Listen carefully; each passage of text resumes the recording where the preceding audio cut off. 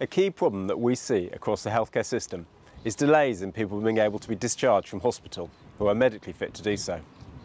It's important that hospital beds are available for those that need them in an emergency.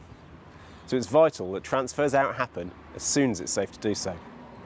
We had a last-minute opportunity in earlier 2023 to bid for £2 million funding from NHS England to help free up hospital beds and create a new, large discharge lounge.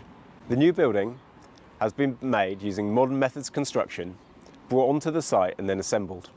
We also have used our own capital funds to increase the size of this building, so as well as the discharge lounge, we're able to add additional space for rehabilitation at the end of a patient's hospital stay. It's going to make a huge difference for patient flow across the hospital, and it will provide a much larger space for patients to stay in before they get discharged. And it's going to free up beds in the meantime for patients to be admitted to hospital.